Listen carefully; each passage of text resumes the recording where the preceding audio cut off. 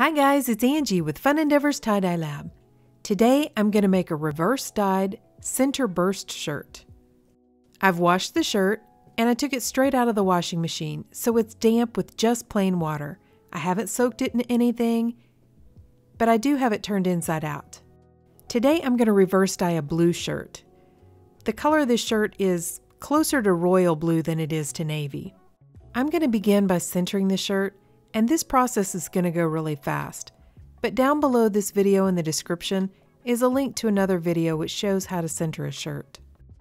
When I center a shirt, I get both sides of the front of the shirt right next to each other and both sides of the back of the shirt next to each other. That way, whenever I apply the dye to the shirt, the front looks more symmetrical and so does the back. I want the center of the burst to be a little bit above the center of the shirt. So I'm going to fold the shirt in half and use a piece of chalk to mark the center of the shirt. Then I'm going to make another mark where I'd like the center of the burst to be. Then using my washable marker and a piece of kite string, I'm going to draw an arc or half of a circle onto the shirt. I'm drawing several lines on just for my reference. You really only need one line to tie the shirt.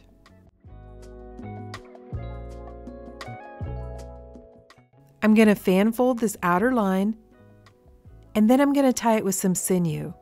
Whenever I do a reverse dye, I use sinew to tie the shirt.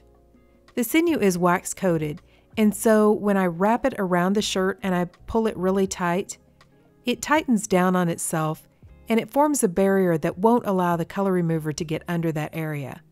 That's what will keep that area of the shirt the original color. In this case, it's going to be the blue color. If I tied the shirt with something else like kite string, when I submerged the entire shirt in the color remover, almost all the color would end up being removed from the shirt.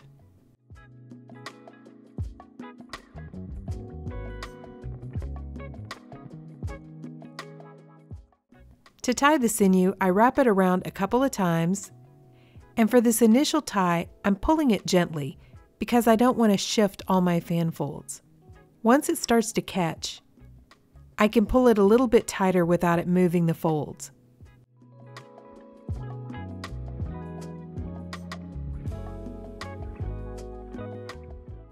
Going toward the right side or the center of the shirt, I'm going to straighten my fan folds and I'm going to add additional sinew lines, but I'm going to make them closer together as they get closer to the center of the shirt.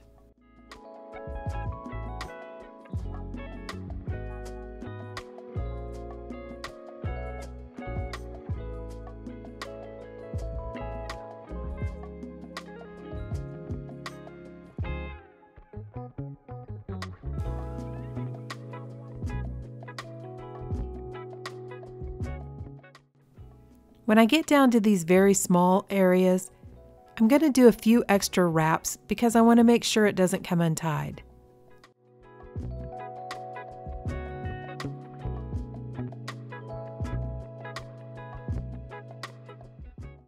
Then I'm going to straighten the fan folds on the other side of the shirt and tie them as well.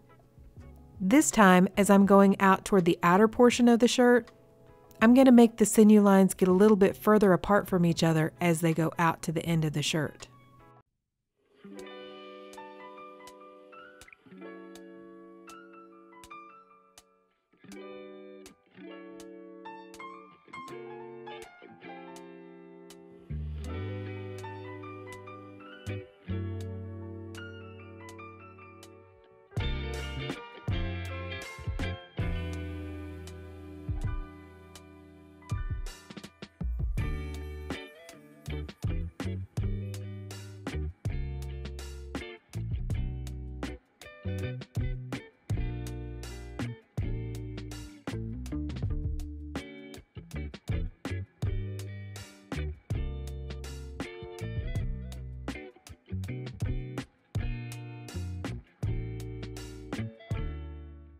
To reverse dye or remove the color or discharge this shirt, whichever you want to call it, I'm going to use a product called Out White Brite Laundry Whitener. I find this product in my local store on the laundry aisle. It's usually near the bleach products. However, if you're having a hard time finding this product, I have a link down below in the description for where you can purchase it from Amazon. I'm removing the dye from quite a few shirts all at the same time. So I've taken a plastic container outside and I've placed the shirts inside the tub or the container. This shirt is the shirt at the very top of the tub. I'm using this product outside because it does have a smell. I also wear my respirator for this entire process. I begin by sprinkling the out white Brite over all of the shirts. I give a fairly generous coating. Then I'm going to pour some boiling hot water over the top. Right now, I'm working to remove the color from a spiral shirt. I've already made that video, and I'll leave a link down below in the description if you'd like to see it.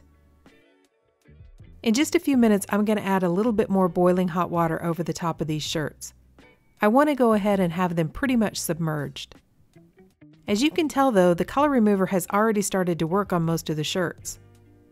This shirt has turned a bright orange, which is a little bit unusual. After I add some more boiling hot water into the container, I'm going to go ahead and sprinkle some more out on top of the water. I'm going to leave the shirts for just a little while longer and allow some more of the color to be removed. The entire process was less than 10 minutes. To rinse the shirt, I took it to my utility sink and rinsed it out in some cold water. Then I left it tied and put it in the washing machine along with the rest of these shirts in this container. I added a little bit of Dharma's textile detergent to the washer, and then after the shirts were finished washing, I placed them inside of my soda ash solution and I allowed them to soak for at least 20 to 30 minutes. Then I spun the shirt out in my Panda spin dryer and set it aside to allow it to dry out completely. Because this is such a thick fold, I want to make sure that the inside of the shirt is dry when I go to apply the dye. If it's too damp on the inside of the shirt when I apply the dye, I usually don't get as good a color saturation as I do when the shirt is dry. So this is what the shirt looks like after it went through the washer and soaked in the soda ash. Do you remember how it turned bright orange in the color remover? Well, it didn't stay that color. It ended up being a light blue. So it didn't remove all of the blue color, but it did take it to a much lighter shade. As I mentioned, I'm going to ice dye this shirt. So I've placed it on top of a metal rack, which is sitting down inside of a plastic tub or container. I'm using my silicone cake molds to make an ice barrier around the shirt. Down below in the description, I have a link for where I purchased these as well. I'm wrapping them around the shirt, and I'm using some wooden clothespins to attach to the metal rack. That will hold all of these silicone cake molds up close to the shirt. Because I'm going to apply powdered dye, I'm trying to get the silicone cake mold as close to the side of the shirt as I can so that a whole lot of the dye doesn't fall off of the shirt. Since this shirt ended up being a light shade of blue, I thought I would use some colors that would work really well with the blue, so I chose a green color palette. I'm starting right at the end with green from Custom Colors.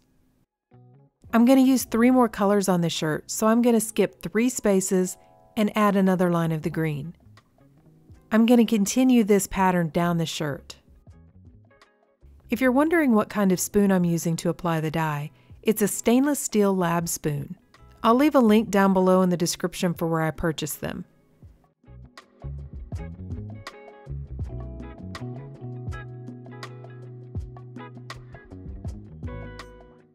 The next color is Forest Green from Dharma. I'm going to apply it in the sections after the green, all the way down the shirt.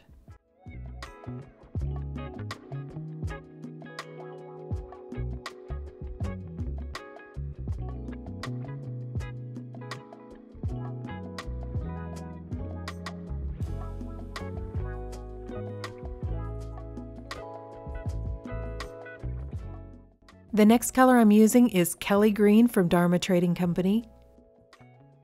And I'm adding that to all the sections right after the forest green.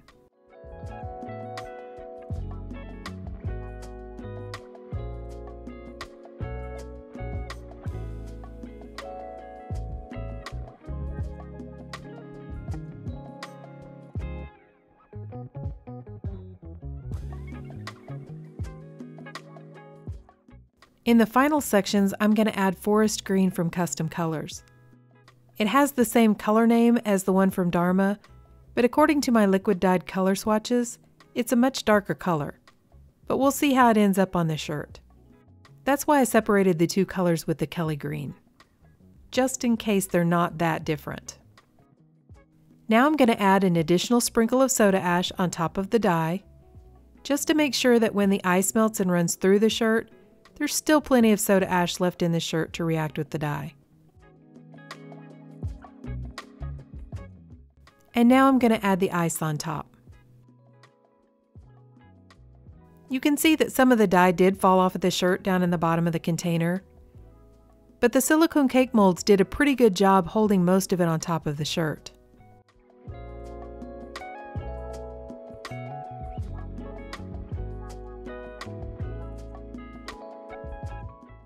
Now I'm going to put the shirt aside and allow this layer of ice to melt.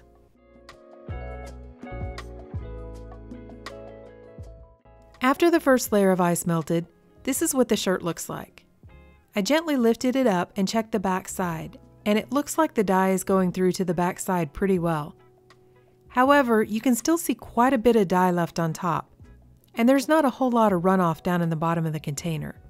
So I'm going to go ahead and add another layer of ice on top of the shirt, just to make sure that I get really good color saturation. Then I'm going to put the shirt aside and allow it to process for at least 24 hours after this layer of ice melts. To rinse out the shirt, I took it to my utility sink and began rinsing in cold water to rinse out the soda ash. Then I went ahead and untied the shirt. Remember, I went ahead and left the shirt tied throughout the entire process.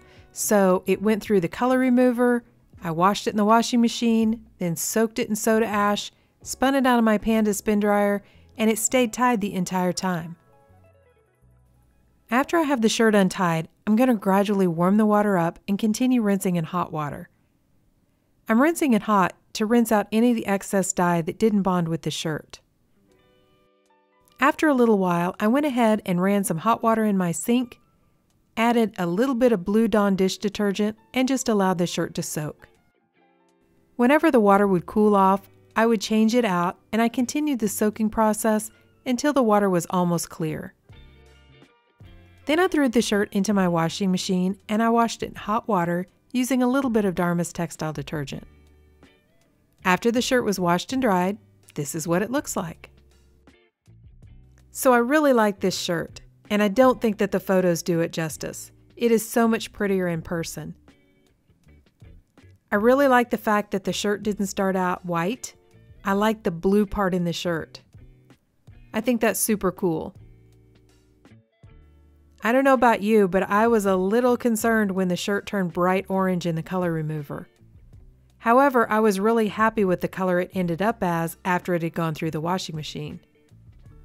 I also like making this design where the lines are closer together toward the center of the shirt. I think it gives a lot of depth to it. And thankfully my liquid dyed color samples were pretty accurate. So you can tell the difference between the two forest green colors. So overall, I really like this shirt. Why don't you leave me a comment down below and tell me what you think about it? Also, if you enjoyed this video, I sure would appreciate it if you would like it and subscribe to my YouTube channel. Thank you all for watching, and I hope you have a great day.